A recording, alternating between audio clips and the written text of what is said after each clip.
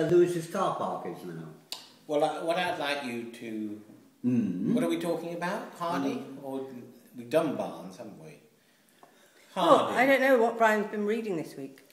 But well, you wouldn't know. Please, no. You don't want me to talk about John Buchan. No. Have you been reading John Buchan? That's all right. Why? Because I was a bit tired, and it was easy to do, and I like John Buchan. What Buchan did you read? Huntingtown, which is about a Bolshevik attack upon a Russian princess who's taken refuge in Scotland. He's wonderful at describing action, and he loves that sort of bringing together of different social classes, so that involved in the attack upon the Bolsheviks is this group of young likens from the Gorbals, who are boys pretending to be Boy Scouts.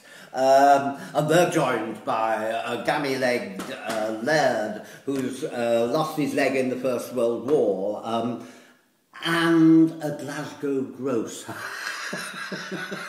And they all combine to rescue this wonderful Russian princess from being kidnapped by the Bolshevik agents. And it's very exciting, and he can actually, like Scott, describe action with extraordinary visual accuracy, so that you actually see it and are engaged in the action.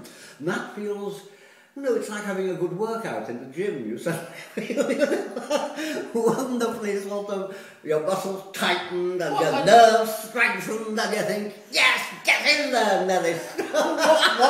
What do you know about a good workout in a gym? I can imagine it. I knew a girl